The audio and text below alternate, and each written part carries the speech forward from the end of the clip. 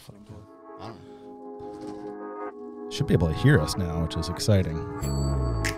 Got those slow jams. It's a good one. Makes me excited every week. I like this one. This is fun. So, because then you know it's about to begin.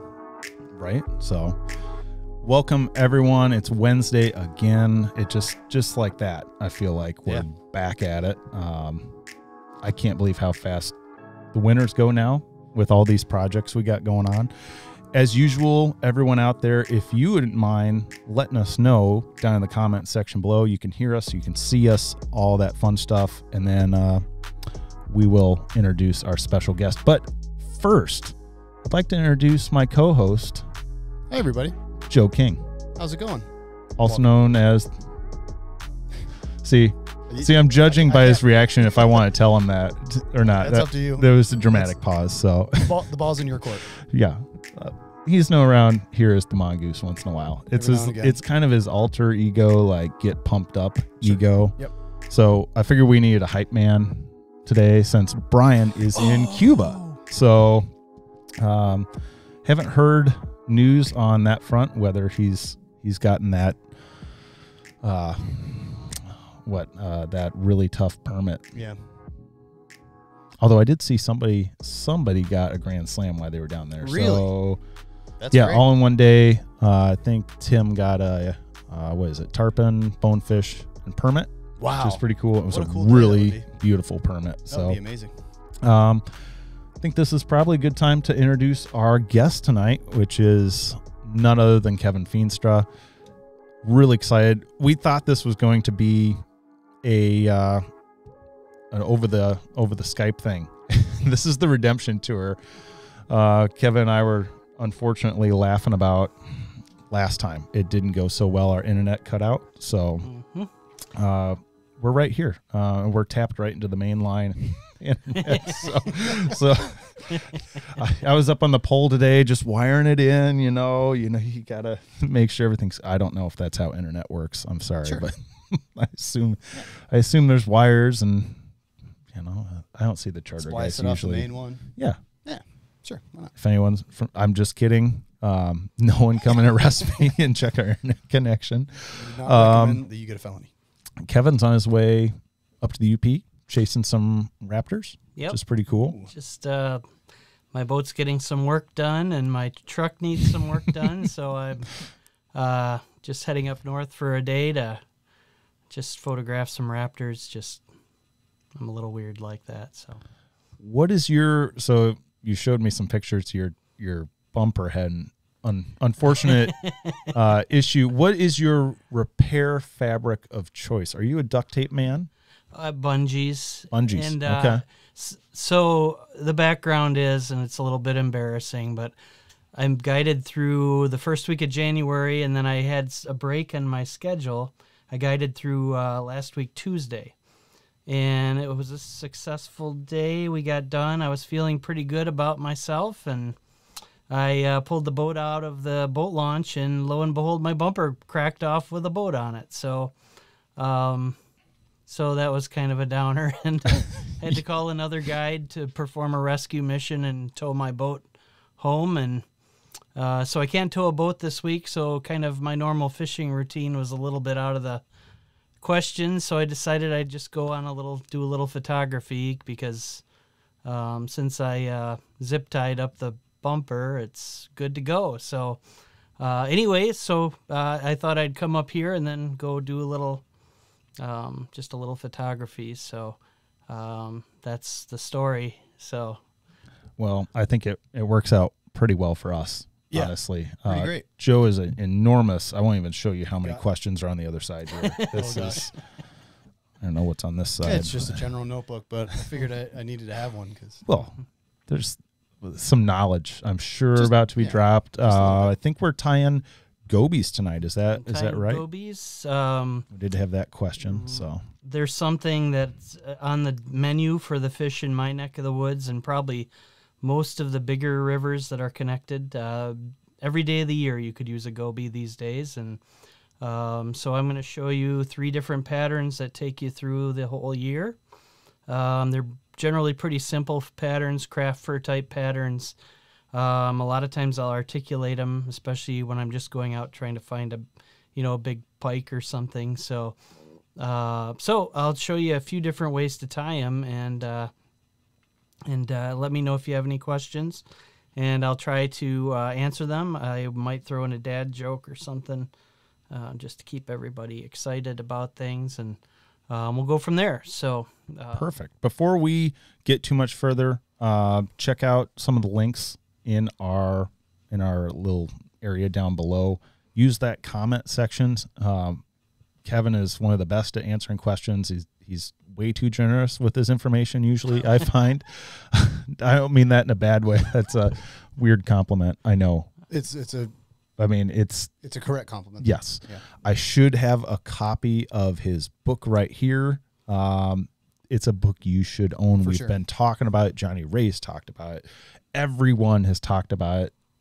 Do you want to talk about it for just a second? So there is a link down there, so you can check it out to Kevin's website where you can buy it in our bio. Awesome.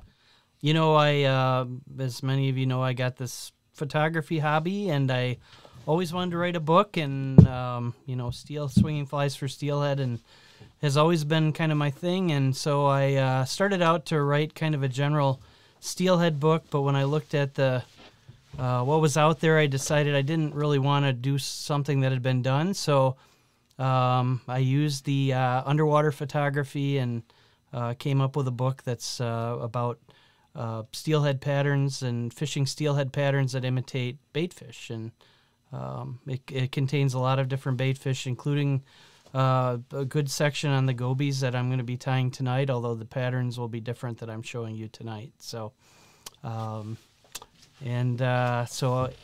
I would love to sell you a book if you guys don't already have it, or it might change your life. I don't know. So yeah, it's definitely for me changed how I look at waterways, of being much more intentional about forage fish. Even like lakes, going through and like, what's the survey say for my target species? Going back and seeing what's a primary forage and what's the best way to imitate it, instead of just.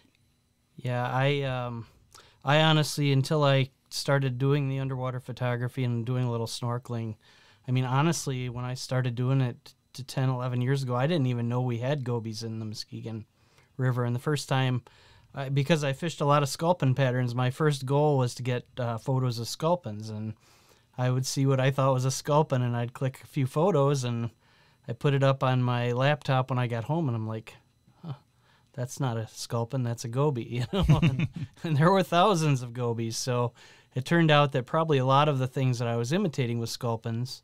Although we have ample sculpin populations in most of our rivers, a lot of the fish were probably thinking those sculpin patterns were actually gobies. And that's so I thought I'd tie you some very practical things tonight that you can use.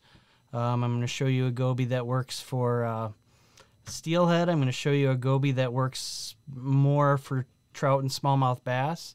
And I'm going to show you my big jumbo-sized, I call it my day off goby because it's something I like to fish a lot. It's just a big yellow pattern that big fish, especially northern pike, like to eat.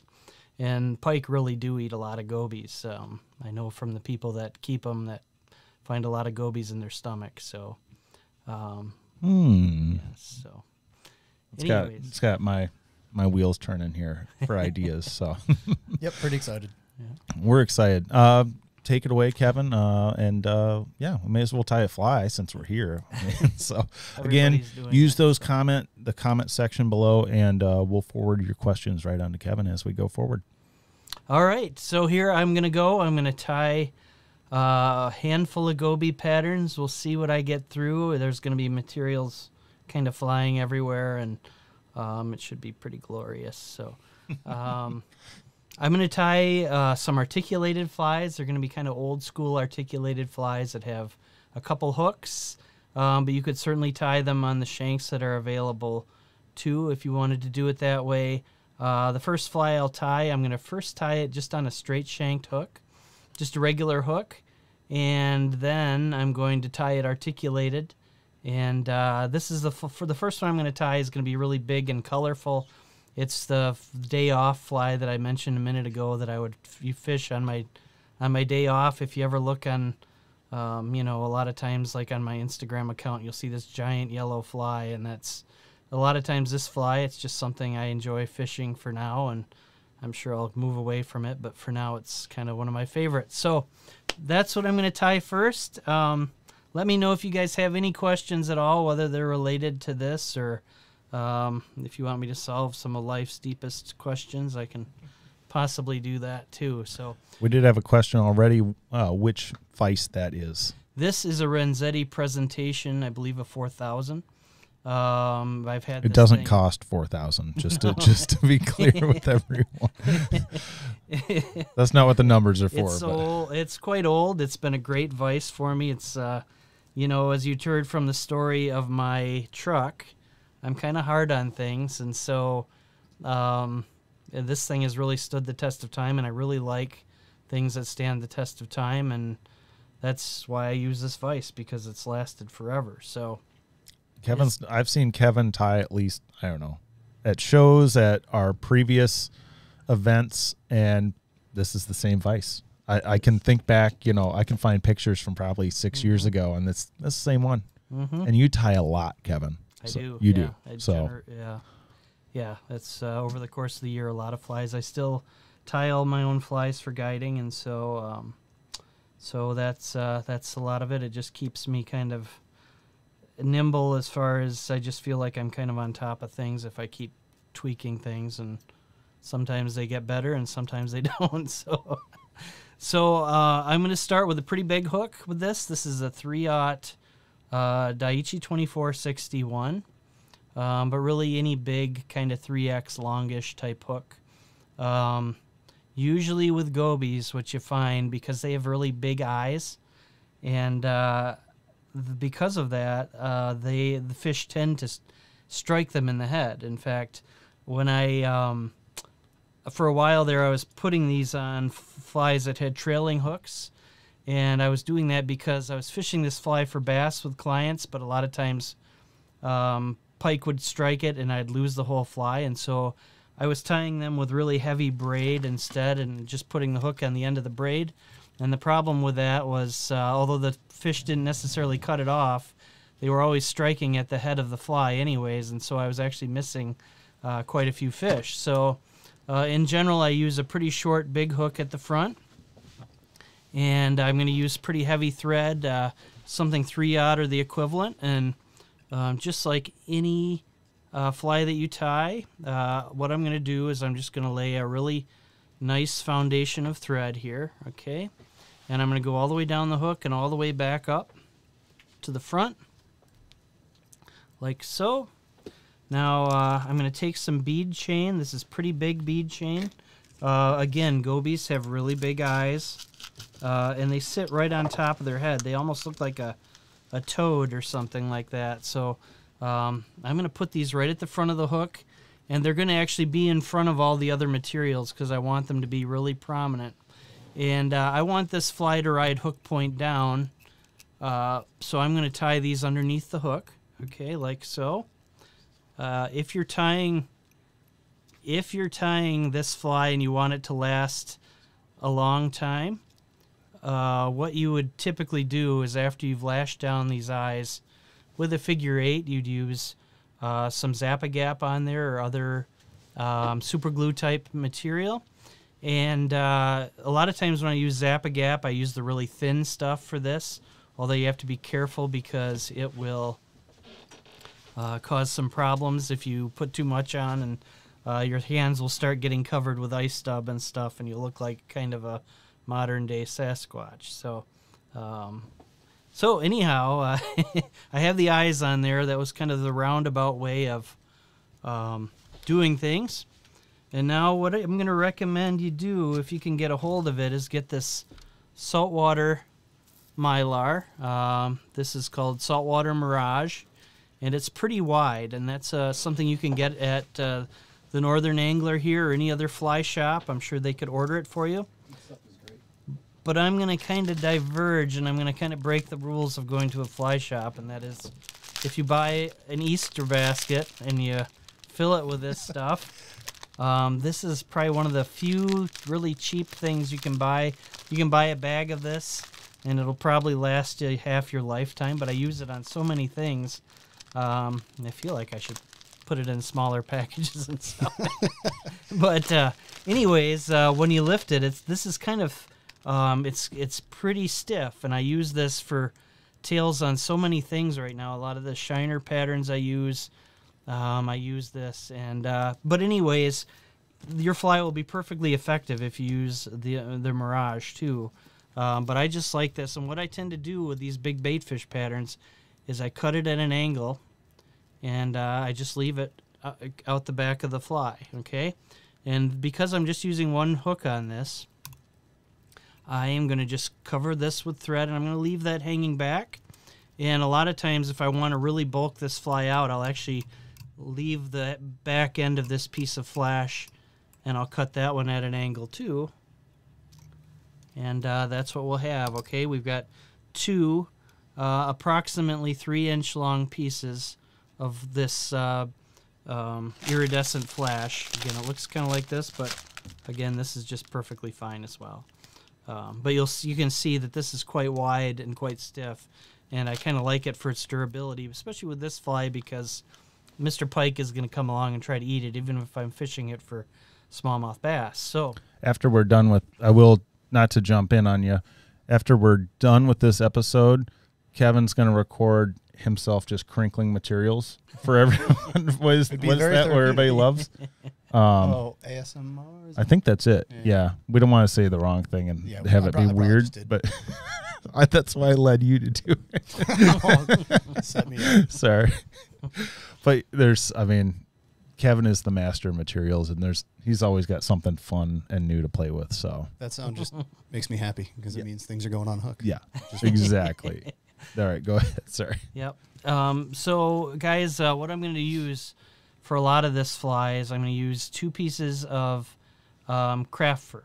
And these are Hairline Extra Select. It's really the best craft fur I can find. I'm not paid to say that in any way, but I wish I was. Hint. Anyways, so I'm going to take a piece of this that's a little bit wider than a pencil for the tail, okay?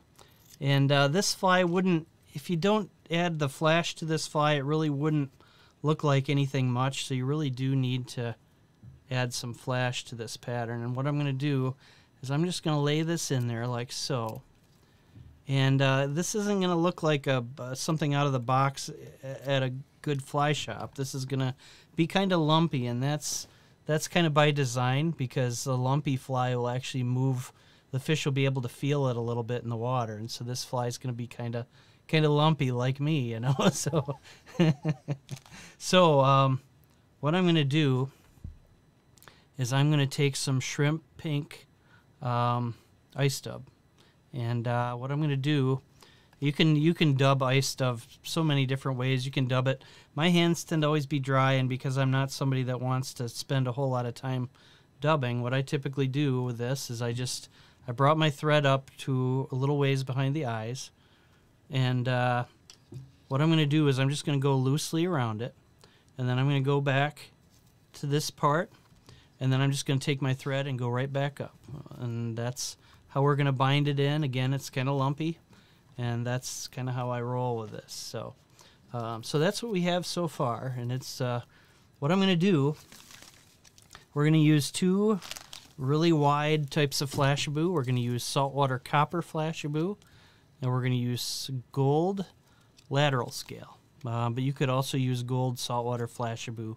Would work just fine. I love lateral scale. Lateral it just scale rocks. catches light in such a great way, and yep. You don't have to. It's one of those materials you can use too much of, in my mind. Yeah, you're right. Yep, you're totally right. So all I'm going to do with this is I'm just going to take some of the yellow, I'm going to take some of the copper Flashabou, the saltwater Flashabou, and we're just going to take 2 or 3 strands of it, okay?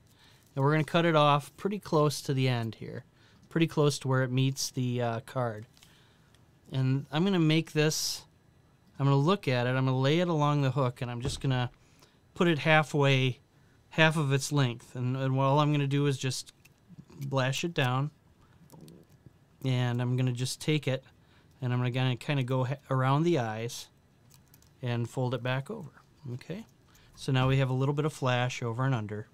Okay. And you can see kind of what I'm doing here. It's nothing too fancy. And all I'm going to do now is I'm going to take this yellow. And yellow and pink and orange is a winning combination for a lot of smallmouth flies. I find that during the heat of summer, I lean more towards the yellow, but then as we head into fall, for whatever reason, they like the orange a little bit more. Fish are kind of funny. I don't know if it's just me or the fish, but like in the winter here, a lot of times I start leaning towards blue for this steelhead. It just seems like with the seasons, the different fish have different color preferences, and so that's kind of where I'm at. So what I'm going to do next is I'm going to take some of this yellow craft fur, and I'm going to cut a pretty big wad of this, like so, okay? And maybe I'm going to just double it up here, okay?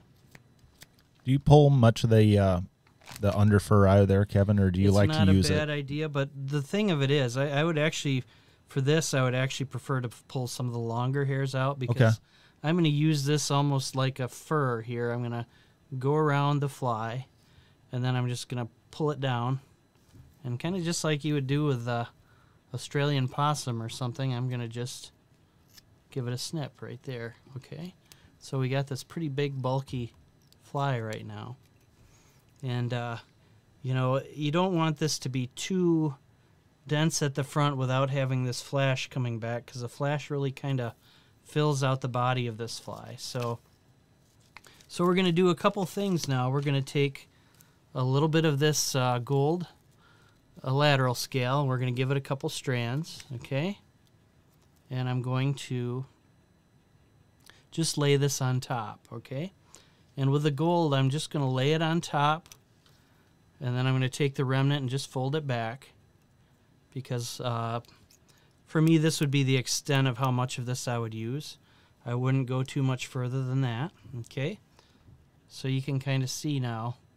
And that's going to lay loosely on there, and all we're going to do, if you're lucky, you've got a friend that shoots ducks. I do. I've got a couple friends. I love them. But I have one, and I need more. So if I, just one friend or one friend that has ducks. Burn, man, you got me.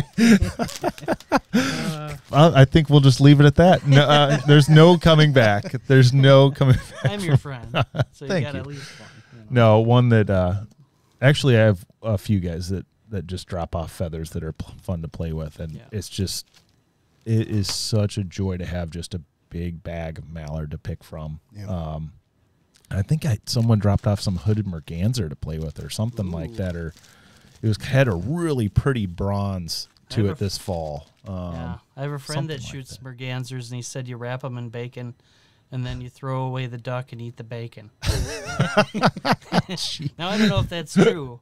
Good to know. I don't know. Basically, his point was that they taste really bad. So, but maybe you just need to cook them in more bacon. I don't know.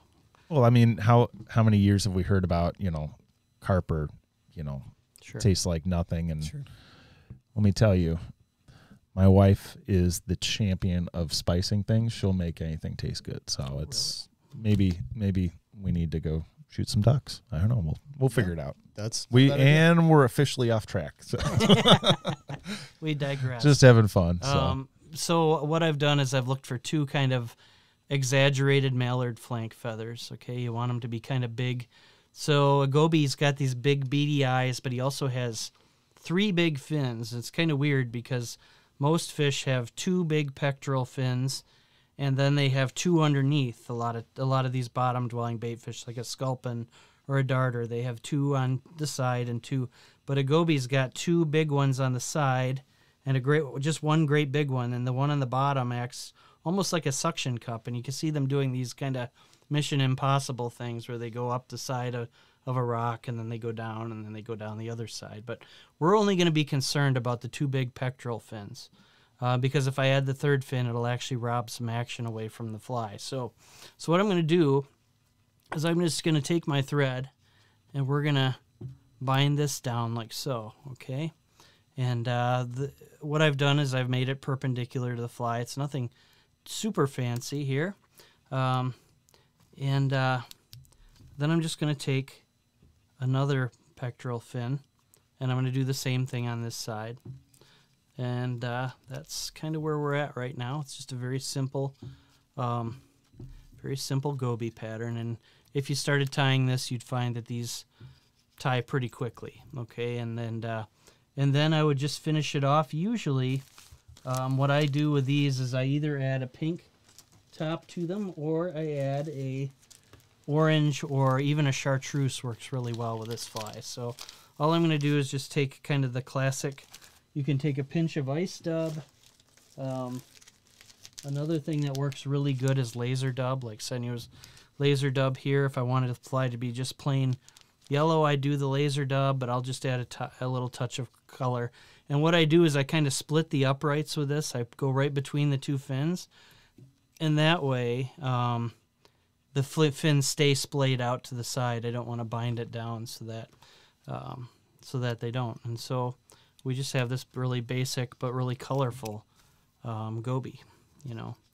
Sometimes if I want to fish it specifically for pike, you know, right now this color would catch smallmouth and pike. that P word. But if I wanted it to specifically catch pike, I might just make that a really bright red on the top, and that pike always like yellow and red and yellow and pink. So these are good colors. And then I'm just going to whip finish it. Usually I whip finish it behind the eyes, but you can do in front or behind. Behind makes it, I think, just a little more durable. But chances are, if you don't use a steel leader, a big pike's going to come along, and you're going to think that you're doing the right thing by not using big tippet, and pike's going to take it away, and you might as well not have used the glue at that point. So. Right. Well, we have a whole big list of questions here. Let's see. Bart, who I know, is curious if you'll be at the Midwest show at all this year. I plan to be, and I'll be doing programs there, and we'd be happy to answer any questions or sign a book, even if you didn't buy it. He said from the me. book is fantastic, by the way. So thank you. So if you didn't, and anybody that's watching this, even if you didn't buy a book from me, anytime you see me, I'm happy to sign it for you. Certainly, I appreciate you buying it from any of these fine fly shops. So, and then Kevin, who was just Kevin has a question for Kevin. All Kevin right. was just in the other day. That's a really cool name. Let's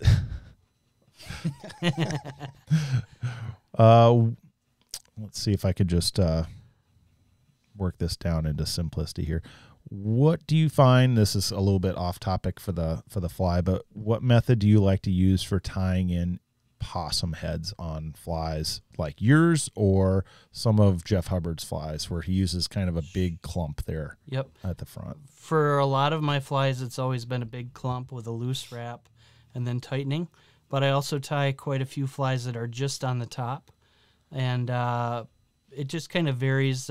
The big clump is great for a longer cast with kind of a long sink tip, or if you're fishing kind of slow water. But if you need the fly to get down, then that really, really bulky head is going to hurt a little bit. So in that case, I'd probably just use a clump on top, and I just hope that that's enough to give it enough of a sculpin or goby profile and still be able to sink the fly a little bit. So hopefully that answers the question. That's great. Brad asks what camera you're shooting on nowadays, which is funny. We were both nerding out a little bit before we got started here about cameras. So for the underwater stuff, I use an Olympus system, just because it's compact and easy to, and it has a really short focusing range with a lot of the lenses, which when you're underwater taking pictures of macro things, I like that really close focus. In rivers, you only have a lot of it's shooting in a couple feet of water, and so your working distance isn't always that great, so the smaller system helps with that. Although I do have underwater Sony stuff too, for everything kind of above water, like for my wildlife Fiesta stuff, that's all with a Sony. I use a Sony A9 for that. It's a very fast autofocusing, fun to shoot sort of thing. So, and if you haven't, this is a great leadway. If you guys have not checked out Kevin's Instagram, holy moly, you should do it. Yeah. It's a treat. I believe you're just at Kevin Feenstra. Just Kevin Feenstra. It's just kind of a hobby site. Easy. It's just a hobby. It's the coyote pictures the other day were really cool. Thank you. I think maybe we may have to do a podcast just talking about wildlife photography and fishing photography with you. I would love to. Yeah. And which is also a plug for us. We have a new podcast we just started called Spooled. So link down below, and then there'll be a promo at the end here. So I'm excited to have actually Joe and I and Jake are going to record an episode later this week. We tell some funny stories from this past year, including how Paris Hilton came to the fly shop. Yes. So that's Is that real? Yeah. Really? Yeah. Yep. Not just a cardboard cutout. Yeah. No kidding. Actually, I wanted to get a cardboard cutout of Brian while he was gone. should I have didn't have time. I ran out of time. But all right, just a few more questions before the next fly. Would you talk about how you like to fish this? Actually, Sure. That'd be great. Because of the way this fly is built, it suspends really well. And I'll just use really big bead chain eyes if I want to get it down. But in general, it's got big-ish bead chain eyes on its own. But if there's times that I don't want it to sink very much, and in that case, I'll use plastic chain. You know, it's actually really easy to come by because craft stores sell it as, for weddings, they sell these big pearl ball plastic bead chain, which works great. So it's all about how you want it to get down. But this is definitely a stripping fly. You strip, pause. It's a long pause. Gobies can swim fast, like a lot of bottom-dwelling fish. They swim really fast, but only over short distances. And they really, unlike a lot of their native fish, they really survive by mass reproduction. I mean, they're not the smartest fish. They sit right on top of rocks. Most of our native fish, like sculpins and darters, try really hard to blend in with the bottom. But gobies are pretty much out there, and so if you present it well, a lot of the game fish will take it. And I can tell you that the brown trout eat a lot of gobies, certainly smallmouth and pike, as we discussed, but steelhead, any lake run fish will eat it. One of these patterns that I might get to today, I've caught coho with, even though they don't really eat gobies, but just the color combination seems to do well. So you can catch a lot of different things. Just strip, pause, but it's a long pause. And then it's really cool with pike because you can strip, and then just let it sit, and the flash catches it like a parachute, and it flutters. And I love using flies that flutter because, especially on a bright sunny day, you see it sinking down, and then it's gone. And usually that's a fish. So, we did have a question from Dave. What rod and line are you fishing this on right now? I mean, I know you just tied a fly that works for 3 different species or 4 different species, so it's tough to maybe put a peg in that one. But yeah, I'm typically in the heavier rod category for my own personal fishing. I'd rather just be overgunned with it when it comes to this type of stuff. So typically it's a 7 or 8 weight. I usually use either Scott Sectors or I use Scott Centrics or Radians. That's what I use during the summer months.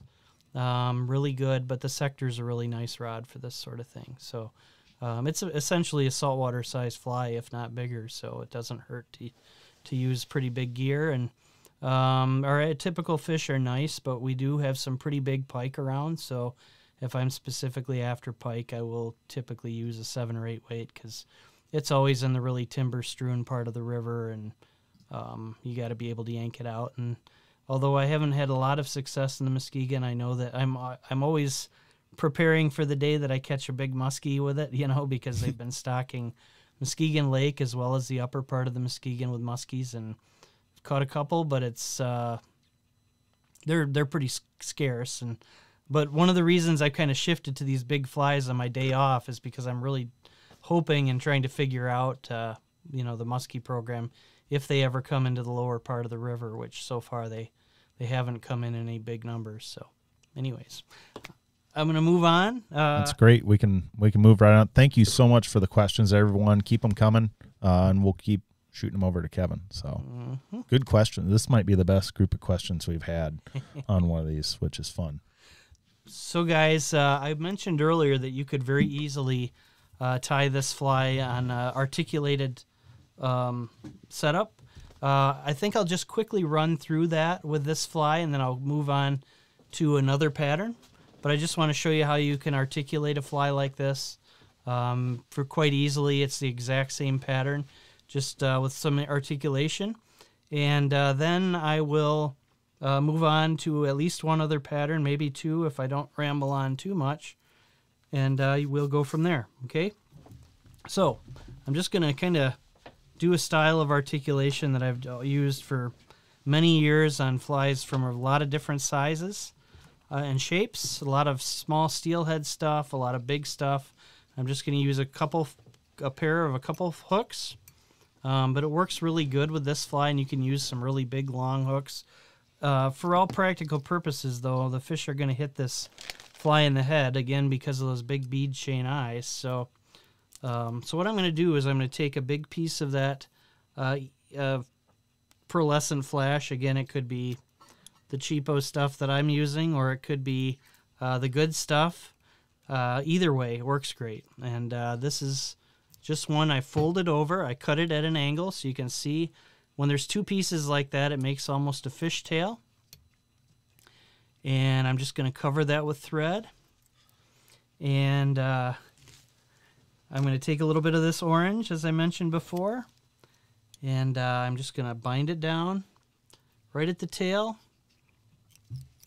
This is everything in fast motion. I the first version I slowed down, but this will be very similar fly. To speed up the process of tying, I always carry the scissors on my hand.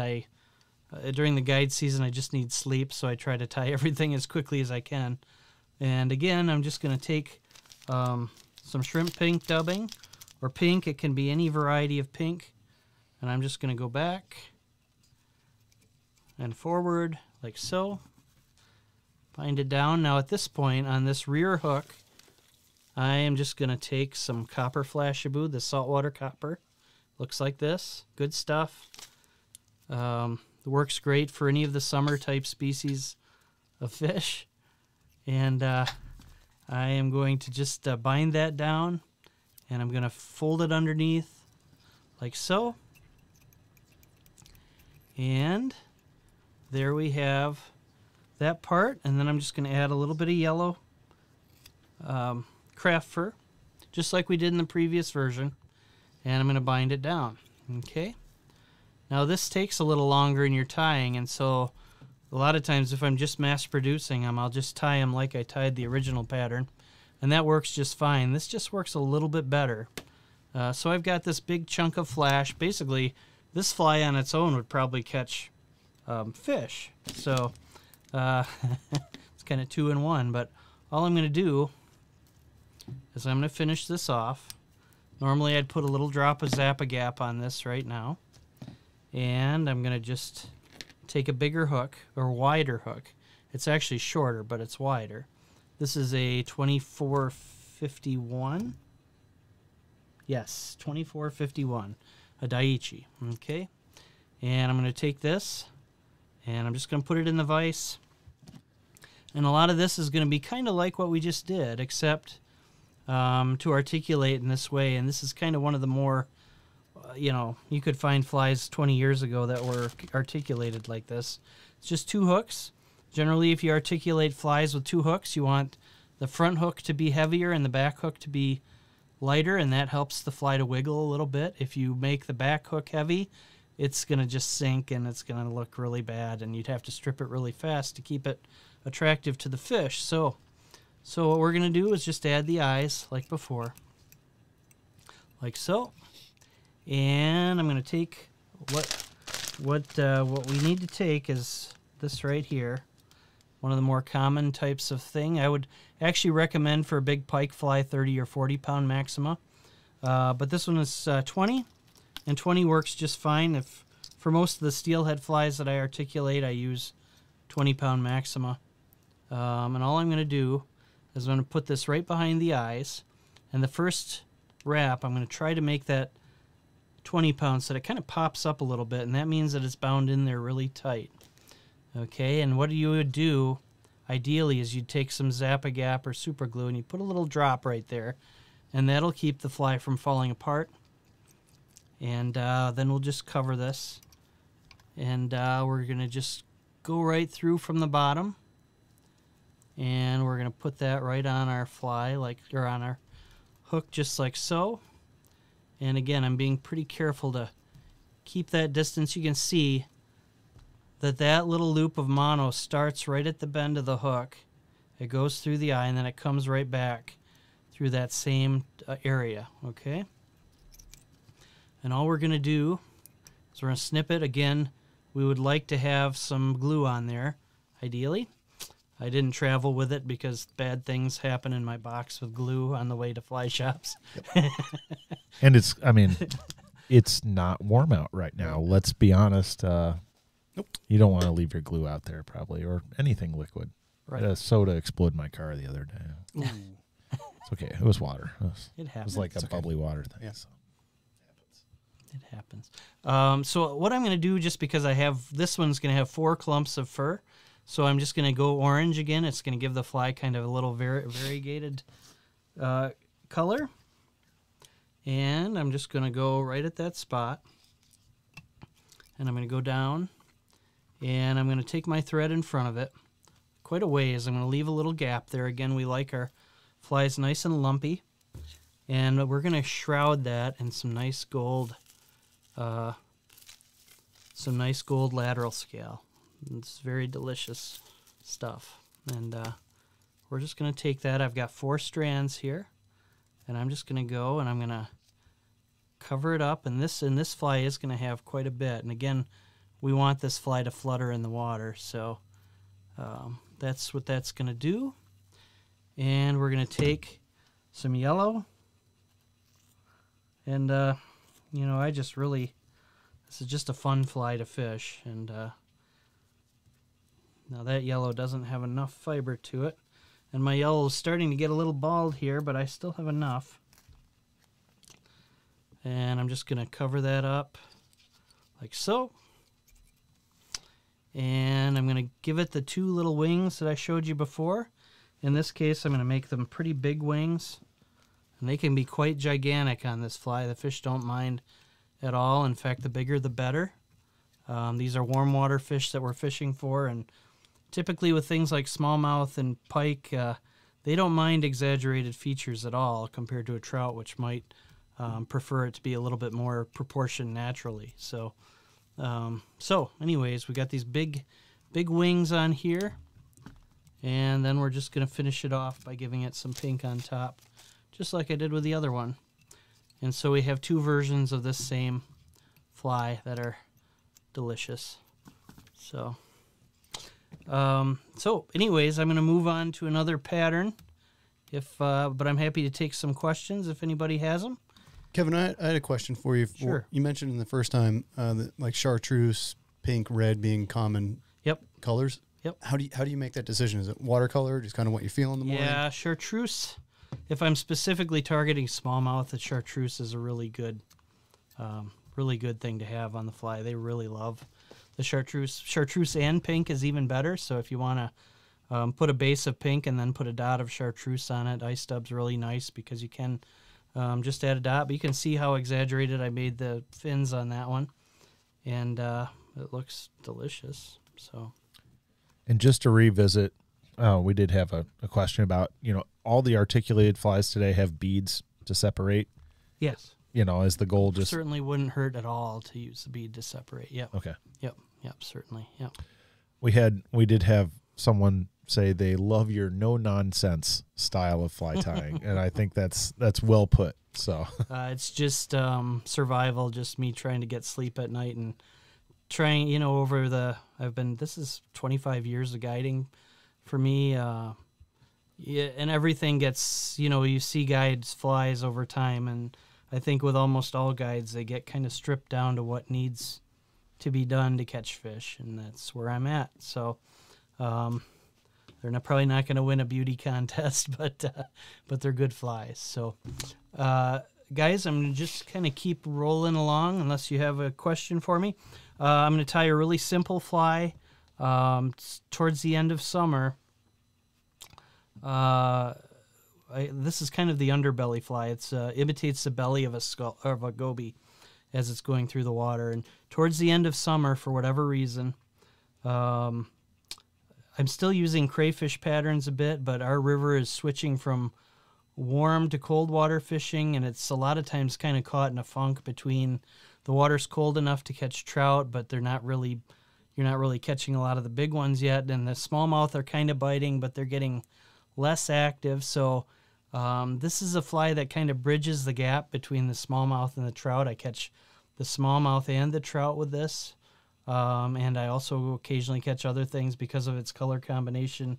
There's coho around at that time of the year, and I've caught coho with this fly. So just a very simple goby type fly. If you're fishing in September, certainly on the Muskegon, this is a fly that's worth tying, and it's extremely easy to tie, and a lot of the smallmouth flies are extremely easy. It's in the same kind of motif as what we just tied. It's going to have some craft fur and a couple little beady eyes, and but it'll be a considerably smaller pattern. I'm using a size 2 hook here, which is a 2461 Daiichi. It's a 3X long hook. I keep thousands of these because I do use these for steelhead too.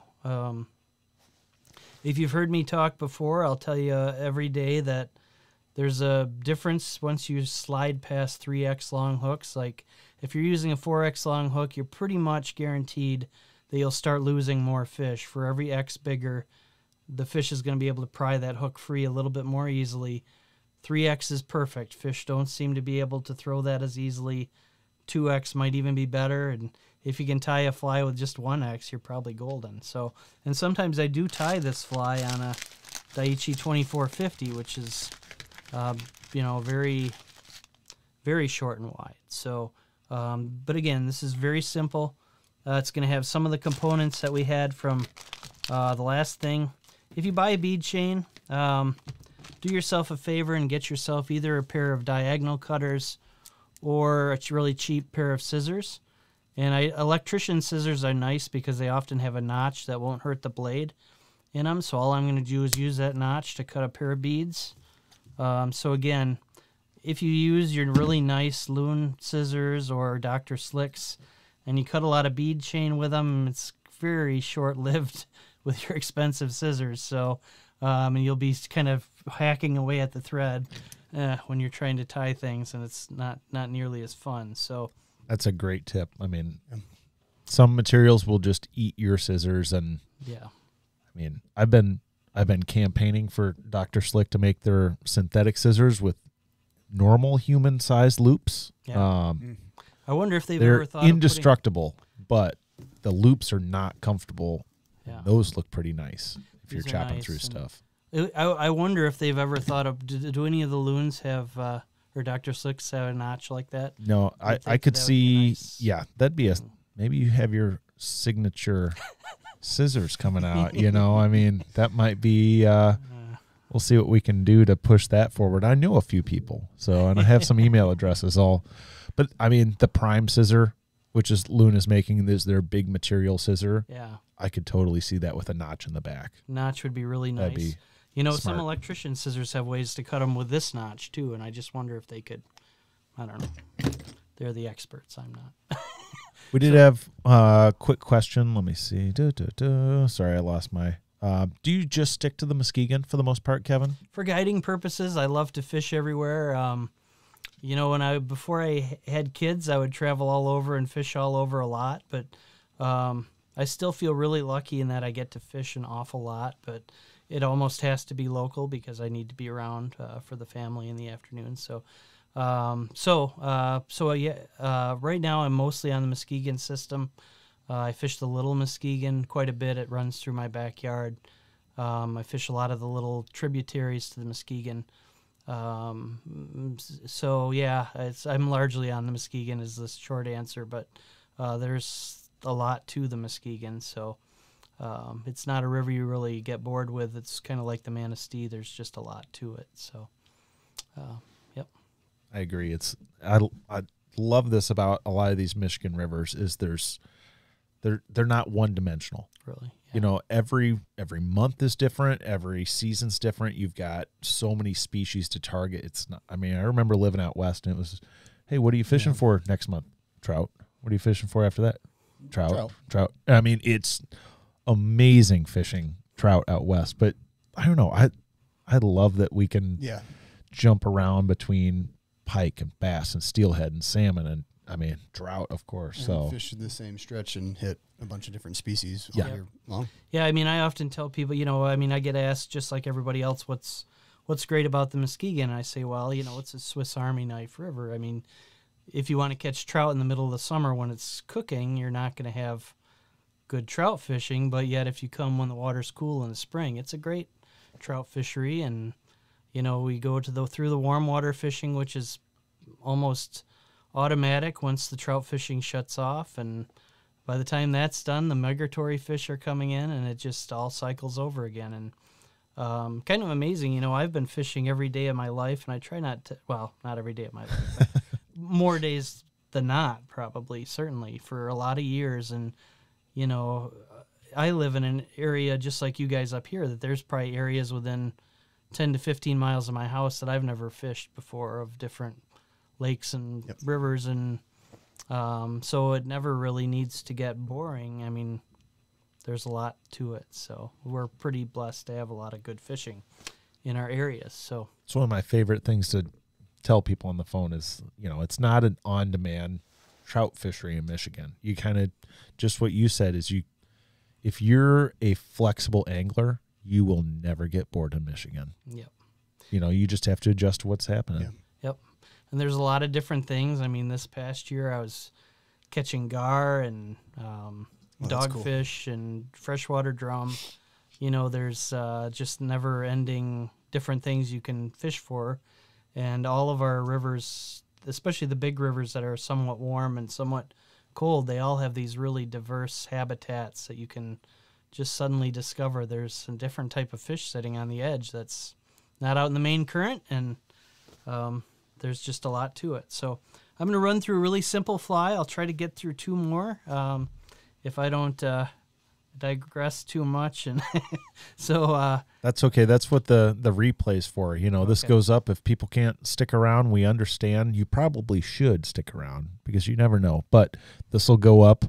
I mean, even tonight, people will be able to watch the replay and retie along with you, which is great. So that's the advantage of having it on YouTube here. Yep. So take her away. So this pattern is got a lot of kind of clouser components, but it's also very similar to what we just did. You know, you see with all three of these flies that this is just a successful profile that's kind of morphed through the seasons for the different types of fish. And I've had a lot of patterns like that. A lot of the shiner patterns I use started out as smallmouth flies, and then they morphed into a different color combination for the other species. So this is just another successful color combination for me. And I'm just going to run through it really, really quick. This one I'm going to run so that the hook rides up, the bend rides up, so this fly will flip over. And all I'm going to do is I'm going to take this like so, and you'll see how quickly you can mass produce these.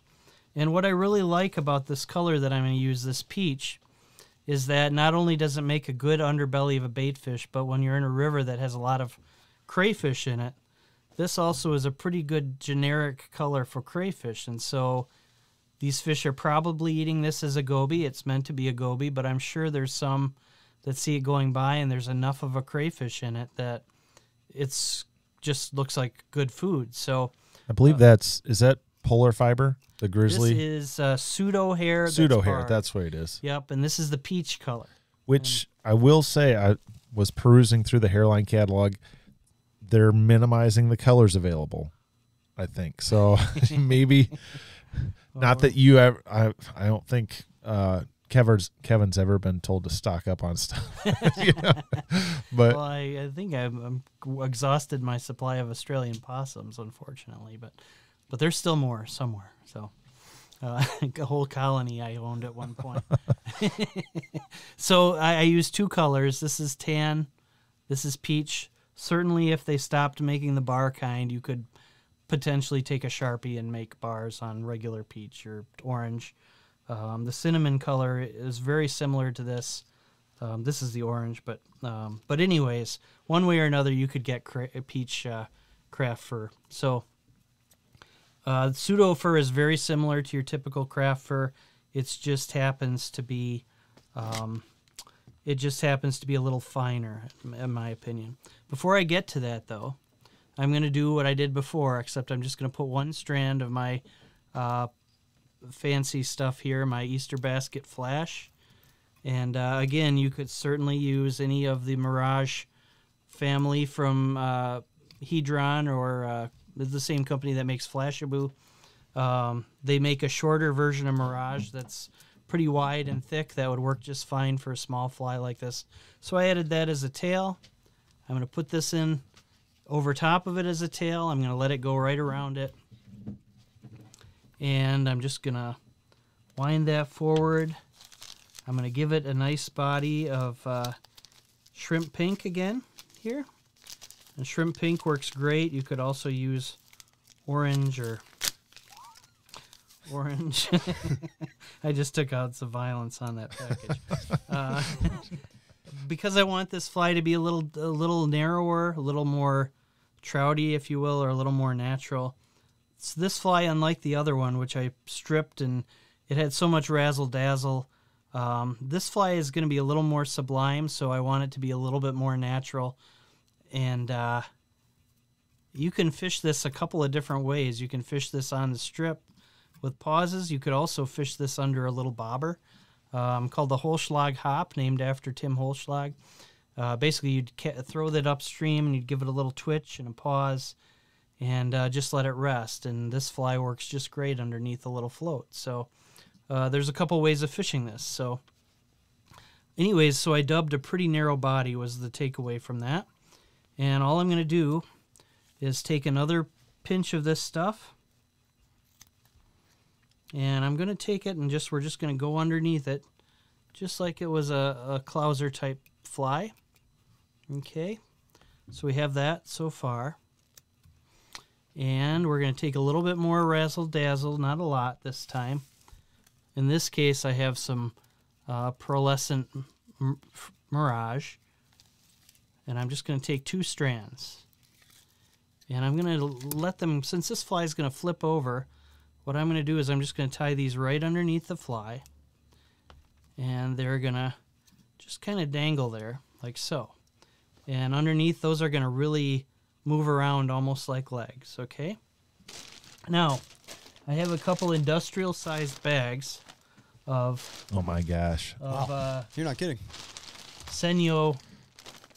That the laser or the laser dubbing? Yeah. Laser Wow. dub, yeah. Yeah, so this is what they look like, okay? And for this fly, if I'm leaning more towards the smallmouth, I typically will use this lighter colored tan, okay? And they have 2 varieties, light tan and dark tan. Love both of them. Very, very good, yeah. And if you ever have to sleep in your car, they make a good pillow. You just stuff them into your jacket if you're cold, That's kind of right. thing, Yeah, maybe. I didn't think of that, but that's good. Be an and all I'm gonna expensive do is- jacket, you know. That would be- but if you're caught on the river and you have some hooks and bobbin, you can Yeah, probably there you go. fashion some kind of fly, as long as you have a little bit of Flashaboo. So anyways, that's basically the fly. Very simple, but it is very effective fly. Now, if you wanted, you could, like I said, you could use that light or the dark tan. Really easy to remember. Great colors. This dark tan is actually a pretty good substitute if you want a little easier sinking material for the flies that you use Australian possum on. You can tie it in a clump just like I did, and it makes a nice sculpin head in general, and it sinks a little bit better, though it doesn't have quite the motion that Australian possum would. So, okay. So that's kind of the early fall version of this fly. These are all from the same kind of template of things. And we're just going to whip finish. I use a whip finish. Never a bad idea to put a drop of glue on at this point to keep it all together. But again, this fly, because you're fishing this generally pretty deep, it probably does have a bit of a short lifespan to it, but you never know. So, all right, so goby number 2 pattern is done. Kicking them out. I love it. Yeah. Any questions? Am I good to go? How do you come up with the names for your flies, Kevin? You know, I have a list. Like if I, over the course of the year, so I'm like, not the only one that keeps a list on his phone for fly names. You know, that'd be funny. I have a whole list. I could read you the list, but you guys would probably be. I guarantee someone would steal them, unfortunately. Yeah. So you can't do that. You can't reveal all the secrets. Come on now. That's Yep. So anyways, this is just a really basic, this is more of a natural pattern and catch a lot of trout with this. So it's a good pattern to have in your box. Pretty much, I would say early spring and then through the fall, this is a good pattern to have. And I've actually tied this on a shank and caught steelhead with it. I've caught coho stripping it for smallmouth. So although it's a very natural fly, it definitely has something attractive about it that catches fish. So, all right. 2 down, 1 to go. I'm going to tie one more. I think I'll tie this as an articulated fly again. But it's pretty much very similar to this original fly, except this is a really good steelhead trout winter color combination. You can fish it stripped. It works really well on the swing. So I'm just going to go to it. I'm going to start with a little bit smaller hook than the first articulated one that I used. This is just a little bit smaller, size 2. I'm going to put it in my vise. I really like those 2461s. Yep. Yeah. It's a great hook. It is a great hook for steelhead. If you're ever fishing these for steelhead, size 2 is as small as you want to go for any streamer type steelhead, because a size 4 they can bend if you're swinging it. Yeah, the wire lightens up a lot. It seems to be a big step. Yep. I've found some folks that really like the 2461 have been playing with some of the MFC, Sure. vertical eye, gallop, hook. What I don't know. Yep. I don't think they have a number I designation. think as long as you have a 3X long, Slightly heavier wire on that heavier one. wire is good. Yeah. There's a plus and a minus to heavier wire. If you're like me and you're a lot of times fishing 15-pound tippet for steelhead, a size 2 I can sometimes bend out of a snag, and at least I'll reuse it on my day off, sort of thing, you know. With a client, I'd probably cut it off after it's gone soft, because the last thing I want them to do is lose the one, you know. When you're running swung fly trips, it's always a low number thing, and you don't want to miss the opportunity that you have. So if a hook goes soft and you're swinging flies after you get a snag and you want to land your next fish, think about putting a new fly on there. So here I go. Again, you'll see the similarities to this and the other 2 that I've tied. And again, just a successful template for fishing Michigan waters here. I'm going to start with this rear hook. All I've done is covered the hook with thread. What thread is that? This is just a 3/0 thread. This is a Danville thread, but I typically use Uni 3/0. This just happens to be the 3/0 that's traveling with me today. So Sure. Another one I really like is that vise 140. Yeah. Doesn't build up too much. You can really crank down on stuff without it being too thick. Yep. I like the lines that are heavy but not too thick. Yeah, like the 3/0 Uni is beautiful for me, but some of the big fly fibers I don't do as well.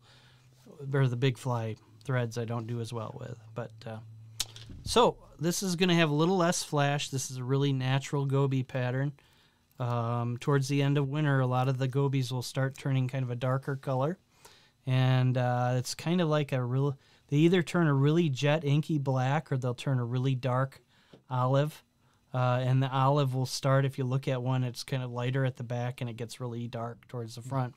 That's what this fly is going to imitate. It's going to be a really good imitation of that darker head on this fly. So all I'm going to do, real basic, I'm going to tie a couple clumps of, I've already added that little bit of flash, just like in the past.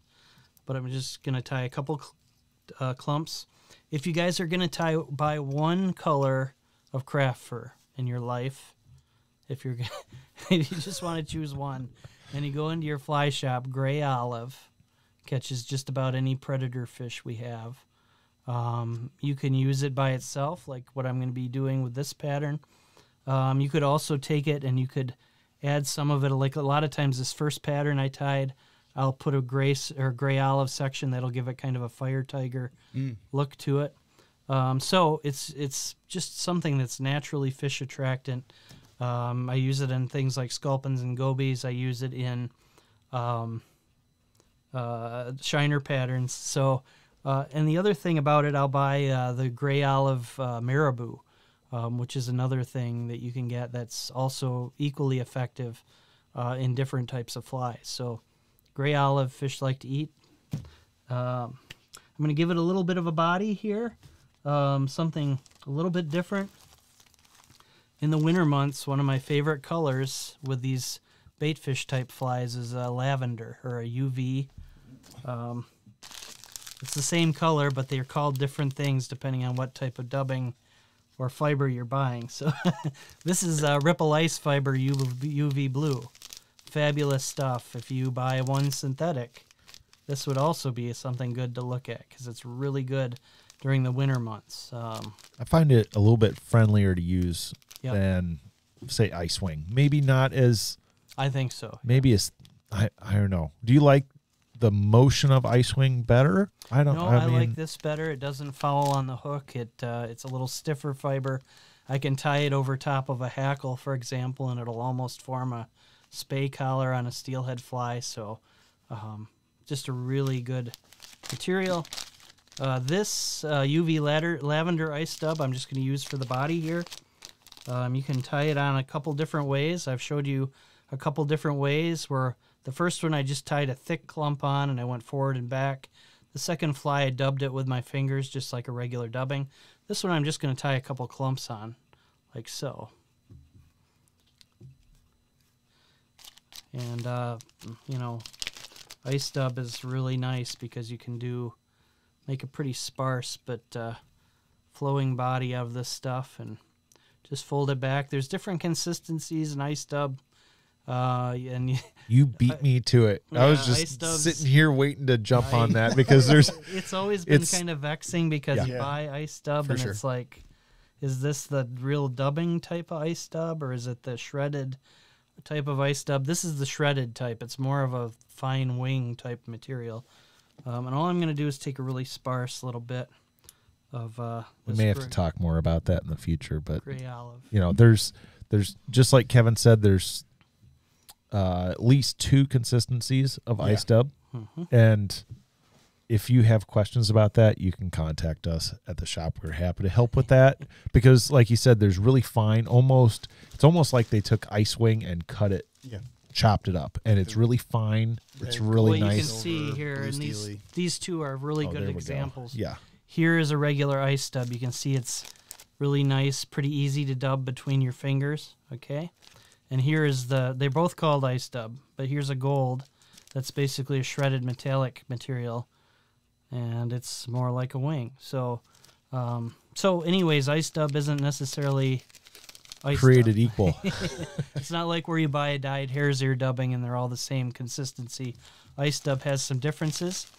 If you guys have a blender at home, a coffee blender, I do this all the time. I take a coffee ground blender, I put some of this and some of this in there, and I blend them all together, and it comes out as a really nice smooth dubbing to use.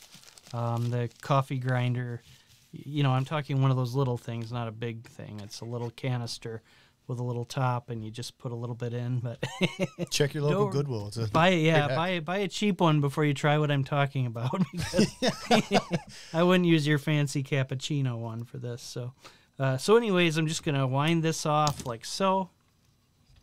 We've got this ready to go. I'm going to take another one of these 2451s that I used before, and I'm just gonna go over top we'll put that in the hook, in the vise. That color scheme looks great. Yeah, I'd eat it. Of course, I'm not really fussy. Spoken like a true guide. You know, it's just this one I'm going to keep riding hook point down because it's got 2 hooks and things get wonky if you try to flip it over. And, you know, you're much better off if you want it to flip over using some other type of articulation in this one. So in order to keep it riding hook point down, I'm just going to put these eyes underneath like so. They're just hourglass glass wrapped in. Just like before, if you have a bottle of super glue, this is a good time to add a little drop. And we're just going to use the same technique to join the 2 together, like so. And that's that 20-pound ultra 20 green, pound if ultra anyone's green, although wondering. If you're using it specifically for bigger flies like this, then I would use 30 or 40 pound. But for a steelhead fly like this, it's really not necessary. The other thing about it is because we're really just using that rear hook for the motion of it. Most of the fish are going to eat that front hook. They're going to get pegged. So if you feel like it, you're always welcome to either snip the back, or you could always use a shank of some sort for that rear part, and that would work just fine too. And of course, you could certainly put a bead behind it. That's something I've learned about, you know, especially with smallmouth, for example, is, you know, I've always, it looks funny to have this longer fly and it's just a short, you know, fairly short shank hook up at the front, and you get them. It's not because they eat by the head. So, and different fish eat things differently. You know, your pike's going to eat different, you know, than your steelhead and your bass. And, you know, tuning your platform to that can really pay off. Yes. You know, I always, for pike, I like a hook point at the midpoint of the fly, almost always, in case they come from the side. So, and the other thing is, the more you exaggerate the eyes in a fly, the more likely the fish is going to eat it at the front. So if you're using no eyes or it's more sublime, then, you know, it's a very good chance the fish might get hooked further back. But if you're really exaggerating those eyes, chances are the fish are going to try to kill the eyes because they know if they hit something in the head, it's going to die. So, do you find a difference in like how often you get to eat if you have eyes or not, or is it just a targeting thing? This type of fly, I would definitely get eat with the eyes. Okay. Yeah. Now the yellow version, which is more of an attractor fly, you could certainly do without the eyes. I've even dressed that one with a popper head. It works just fine. Oh, cool. Yeah. That'd be fun. But this one, and there's reasons for this too. You know, this is a deep water, middle of winter fly. It takes lots of different types of game fish, mostly the salmonids, but I've caught walleye and things like that with it too. So, anyways, with this one, it's as much just to get it down as anything else. So I'm going to add a little bit more gray olive to this. And then we're going to use 2 clumps. We're going to take one first, right here. And then I'm just going to move the thread forward. And I'm going to tie a second clump in. But before I do that, one other thing I like to add is this little more coarse ripple ice fiber. And I'm just going to add a little bit of this to the front, like so. And I'm going to bind it down. And you can see how that's coming together. Looks nice. And all I'm going to do is take a second clump of that. It's going to be a bigger clump. It really depends. Again, the bulkier the fly, the harder it is to sink. So if your goal is to get it to sink, you really want to kind of parse it down a little bit. Like so. Like so. And all I'm going to do now is I'm going to add the fins that we did in the previous version. And then I've just got a couple last steps, and then we'll call this fly good. What I'm going to do, if you can get it, I'm going to use some hen mallard for this one. It's a little more natural.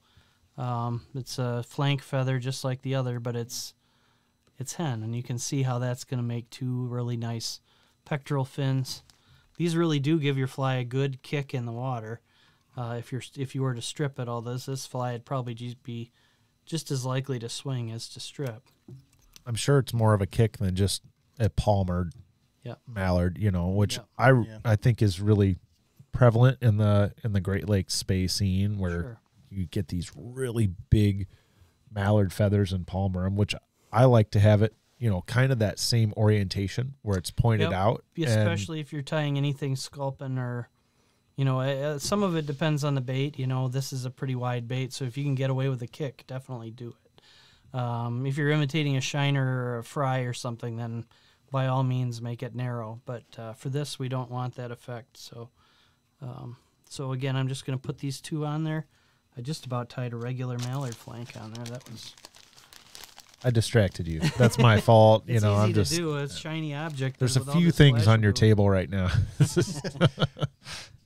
So, guys, this is where we're at. We've got these two fins. Okay.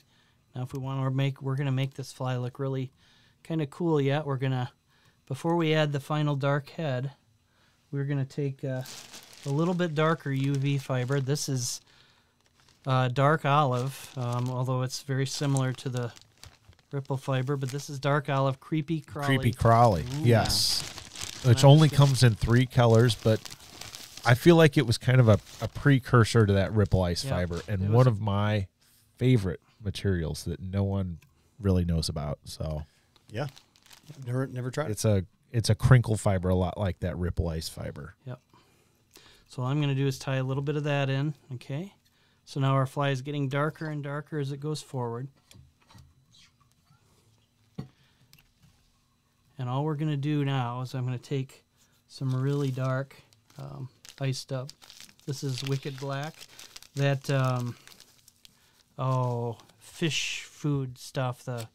That works really good in this case too. But this Wicked Black is a great material for this fly. I'm just going to tie that in like so. And now we have really, of the 3 flies, this is a really good one.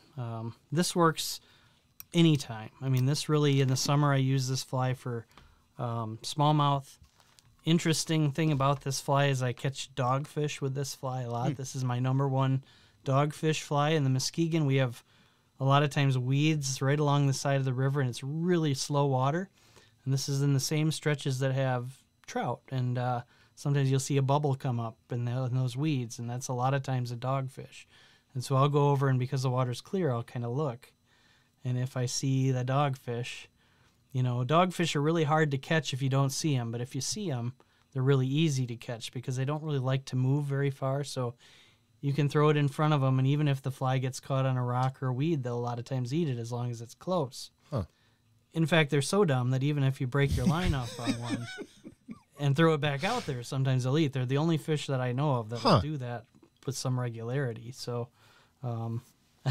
anyways, but what they'll do in the Muskegon, because those weeds are right on the side, and there's a ton of zebra mussels on the side, so as a result, you have a lot of gobies there. And the dogfish really love to eat gobies, and so this is if you're in an area that has gobies in it and it has dogfish, I would definitely recommend throwing this. They're also called bowfin, but anyways, whether you're fishing for dogfish or steelhead, it's a pretty good fly. So yeah, that looks like it catches a lot of fish. Yeah, so there you have it. I'll ask this. This is a question from a little bit earlier about what method do you prefer to get these flies down? I mean, I tell everybody that's getting into two-handed fishing, you got to pick one method at a time and manipulate it. Whether it be a sinking head, or what I usually recommend is the tip system, where you can really fine tune that, or you can weight your flies. Yep. But we did have a question about how you're getting these flies down to the right level. I was just curious if you're a tip guy or you've played with some of the sinking heads as well. So when I first started guiding swung fly trips, it was almost all teeny 200, teeny 300. People don't realize how far our fly lines have come. They were really pretty bad for the Great Lakes 20 years ago as far as steelhead stuff goes.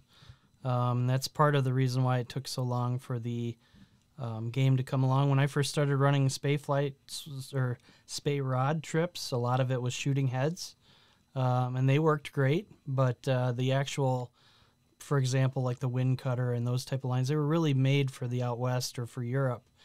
They weren't made for fishing down and deep like we fish. So when the spay fishing really erupted was when we had easy to cast lines that could deliver really heavy tips, and hence those Skagit lines came along, and then the intermediate lines to some degree. I typically start out the fall until the water temperature gets to be about 38 to 40, and during that period I'm using almost entirely long sink tips to do the dirty work for me.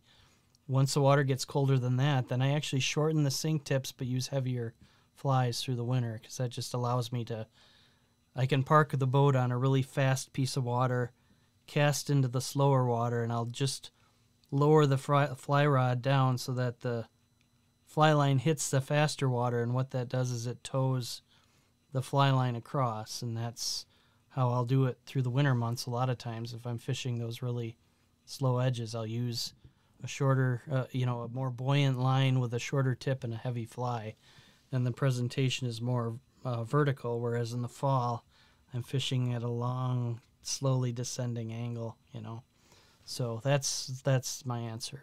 That's a great description, Long wind. because I really think a lot of time, at least for some of the water I fish, and I know some of our small rivers have this, where you don't have this big expanse of consistent depth water. You need to almost get down in this pocket, and a heavy fly can do it, because tips only get you so far. Right. Right. And And they you can't need do it quickly, time yeah. for tips, right? You need time for them to sink, and space. And so a lot of times you have to go to a heavy fly, which isn't as fun to cast maybe, but it's fun to catch fish on. Right. Right? Yeah. In the winter, I take what I can get. I mean, I just want the tug. So, and a lot of times I'm fishing really pretty short cast stuff in the winter. There's logistical reasons for that. A lot of times your gear is iced up. So you don't want to cast far, but it's also because of the nature of the slow water is restricted to a very small part of the river. Our winter water levels are frequently pretty low, so you're just not casting very far a lot of times, and it's more productive to not cast far. So, anyways, that's how that presentation comes in. We did have a question about your patterns varying in size depending on season. Mhm. And I remember your DVD you did, Striking Steel, if I remember correctly, where you actually talk about swinging small. I mean, we're talking nymph size flies, Sure. even. So, seasonally, water temperature wise, we're just trying to look inside Sure. a guy's brain that's on the water every day. If So, I can get away with a big fly, so the steelhead come in the fall, and they don't, they have a whole lot of inhibition at the time. The water's warm, but there's not very many of them. So I use a lot of times a pretty big fly, because that, in theory, the fish can feel and sense from farther away, and because they're not very smart at that time, they'll come charging across the river from 40 or 50 feet away and eat it. But that's different as you head into the winter. You run into this problem where you have to sink the fly and you have to keep it down through the entire swing, and that's where smaller and heavier flies come into play.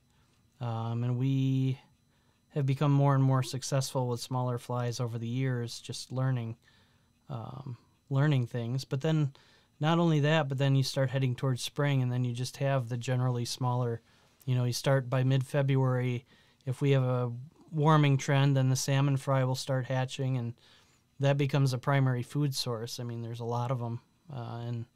And so even if we're using basically the same pattern, we'll just kind of shrink it down. Like, for example, one of the flies we commonly use in the fall is a Halloween leech, and that's, 2 inches long, maybe a little longer. But in the springtime, that exact same fly will work just great, but it might only be an inch long. But it'll have the exact same color scheme. And you'd think in the spring that would be different, because a lot of those are drop back fish and they will eat big fly, but yet they're gorging on those little minnows. So even though it's not the same color as that minnow, it's the same shape. So, and they like the razzle dazzle. So, anyways, I like the razzle dazzle. This could be an entire video on its own, I'm sure. Will you talk very briefly about your leader length? Sure. That's another good question. And you you can't say, you just got to book a trip. I mean, that's okay. We'll allow it. So if you booked a trip, for example, if you fished in October, November, December, kind of the standard steelhead period where the water temperature is at least warmish or kind of moderate, we'd almost always have a straight 3 to 4 foot, somewhere between 10 and 15 pound leader, usually towards the 15 end, unless the waters were really clear or were presenting really slow. But in the winter, as things go to that kind of shorter, more vertical presentation, a lot of times what you'll do is you'll actually use a much longer leader, and it's tapered pretty heavily towards the butt, and it goes down typically to 10 pound, for example. It's a little bit lighter because initially what's happening is you cast that out, and sometimes you might stack a mend into it to get it down, and that leader kind of buys time so that fly can kind of sit there for a second and sink to the bottom. You get it to nick the bottom, and that's when you lower the rod tip into that little faster water, and it starts to swing the fly across, and hopefully that's when a fish, eats it. So that's when they definitely will eat it. Yeah. It's all about need the confidence, right? Can't go wrong. So kind of the base gist of that is 3 to 4 feet leader whenever you're under kind of normal steelhead fishing conditions. If your swinging flies is restricted to the fall, then just keep it simple, 3 to 4 feet straight. But if you fish in the winter, that's when you might lengthen it to 8 feet, for example, and buy yourself a little time to get that fly down and the soft edges. So that's great. And the next question from Adam, who I know is brand new to swinging flies and caught his first steelhead this fall. Pretty exciting. So we missed the thumbs up. We'll give him one more. So there we go. He was asking, I think you kind of answered it there, but he was asking if you're looking for consistent speed or if you ever change speeds throughout a swing. For me, that's an interesting question. Usually you don't think too much about the actual speed. You're kind of at the mercy of the river, depending on what your river's flowing like. But you're choosing the speed of the water, for example. In the fall, you can fish pretty much anywhere steelhead lives.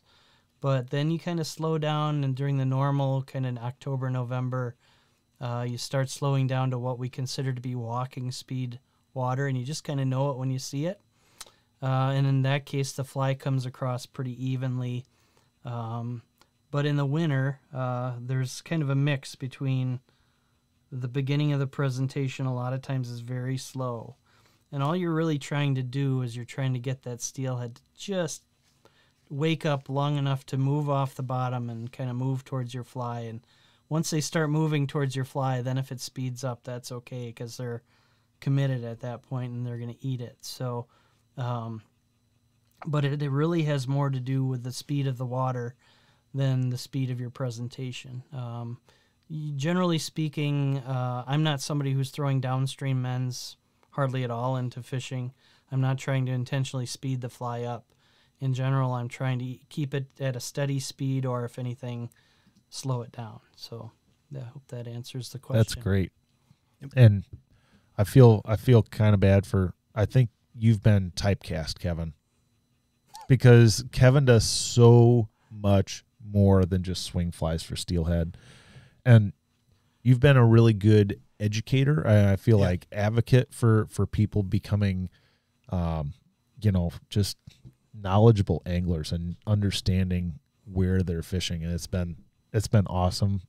You're overly generous as usual with your information. So we really appreciate that. And you present the information in a way that's very easy to understand. So thank you. Appreciate that. Yeah. I mean, there's a fair amount of scientific info out there. Definitely.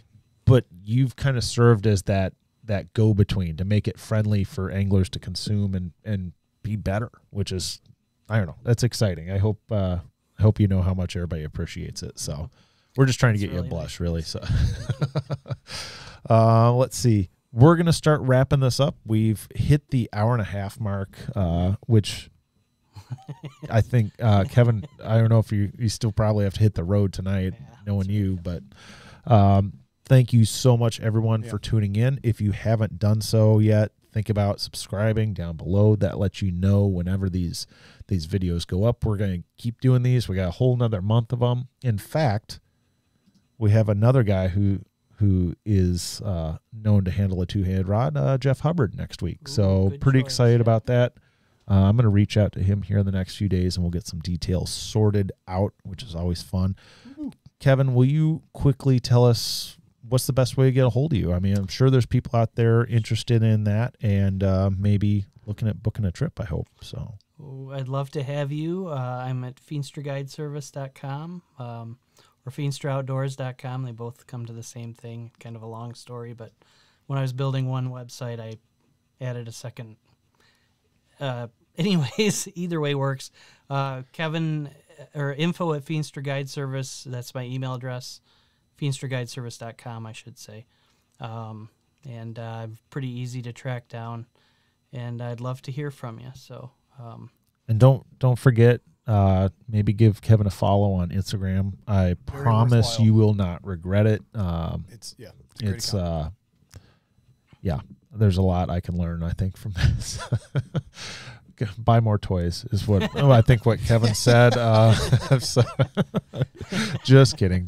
So hope to see everyone next week for Jeff Hubbard. We got a few more things coming up. We've got, if you haven't heard, Spooled, our podcast has launched. We're going to be recording some more episodes this week. We have the Midwest Fly Fishing Expo coming up in March. That's going to be fun. Come see us as long as the show continues. We will be there. And then the Fly Fishing Film Tour is coming back to Traverse City. So tell everyone you know. We'd love to have you at the Opera House. That's, again, in March. I'll play the promo here. And one quick note, apologies, I did not have time to make a new graphic. So there's some overlap information here, and you're gonna see a promo for Kevin again. Apologies, but it's Jeff Hubbard next week. Anything to add, Joe, the Goose King? It's so nice to have stuff coming back online like the expo and the film tour, and keep in touch with conservation. Have a great week, everybody, and see you next Wednesday. Thanks again to Kevin. Thanks everyone. And we will see you next week.